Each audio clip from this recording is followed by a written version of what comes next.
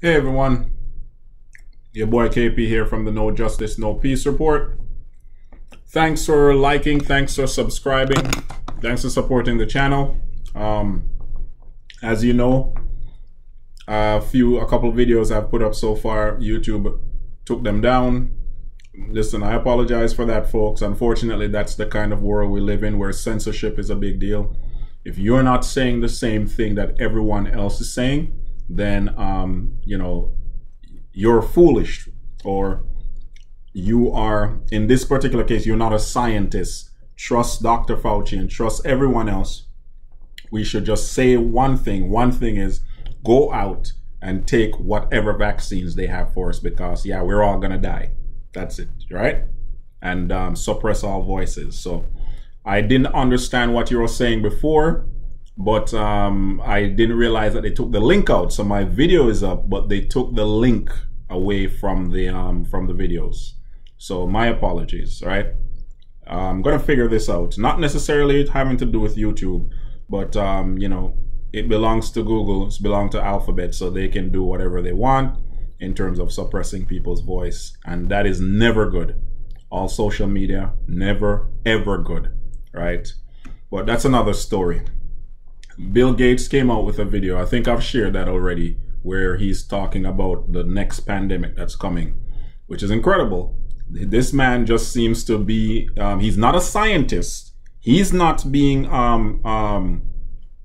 censored. He's a billionaire, and he's making lots of money in the pandemic. Bezos, Gates, Murdoch, what's his name there, Elon Musk, a whole bunch of these guys in a pandemic where people are dying and losing their jobs. But these guys are filthy. They got even richer. Monoclonal antibodies. That's what he said in the video, talking about the second pandemic. Monoclonal antibodies. Can't say I've heard of it before. Don't know what it's about. So I decided to go check. When I checked, like for example, I checked the FDA website, right? And they don't necessarily break down what it is. Like, I'm interested in knowing about ingredients, what it's comprised of, or what it does. I mean, I think they will explain that it helps the immune system, right? And I'll put this on in the description box. So, for example, the Food and Drug Administration, looking at an article here, gave the emergency use authorization November the 21, 2020 for this thing called monoclonal antibodies for in adults and pediatric patients 12 years of age or older, weighing at least 40 kilograms. And they use some medical terminologies here that I really didn't know what they were or what they are. But anyways, it says Casiri V Mab, M-A-B, right? I'll put the article in there, go read it for yourself. And then another word, Imdevimab, administered together, were shown to reduce COVID-19 related to hospitalization and emergency room visits in patients. That's what it says here. But what is it? What is it? It's a laboratory-made proteins that mimic the immune system to fight off harmful pathogens such as viruses. All right, it sounds good, right? And that's what we want to hear. And I continue to go press a little bit more because, I still want to know, a lot about what ingredients there are, what they're using to make this thing. The other article here from, this is a medical website that says it's mimicking the human body's natural immune response. It's available as treatment for COVID-19 patients at high risk of progression to severe disease. So basically, when you have a compromised immune system, this is what they're suggesting or recommending that you use. All right, once again, that's good, right? An antibody is a protein that naturally produced by the immune system in response to an infection. All right, good to go.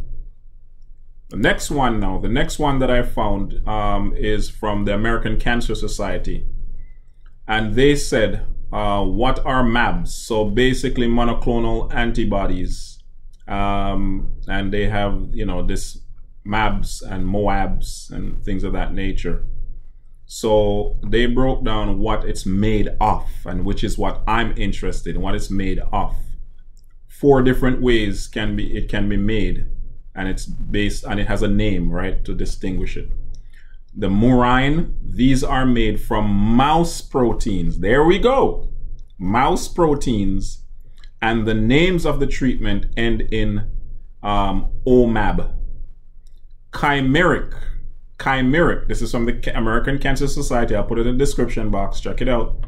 The proteins are a combination of part mouse and part human, and the names of the treatment end in chimab, right? Humanized, these are made from small parts of mouse proteins attached to the human proteins, and the names of the treatment end in zumab. And then human, these are fully human proteins, and the names of the treatments end in umab. So there you have it. Monoclonal antibodies. You didn't know, it's mouse base, right? You know, this is just, they're putting it out there, you know, for people to use. Bill Gates is touting it, and when Bill Gates is pushing something, you have to not just use these 2 eyes. You got to use your third eye. Your third eye. Look at these things, because when profit is involved, when money is involved, right? Don't know if you're a believer, but the good book says the love of money is the root of all evil. So if they can get money out of things like these, they don't care about your health. All right. So just putting this out there in terms of what I discovered monoclonal antibodies are. All right. Take care of yourself. It's your boy KP. Stay woke and stay red.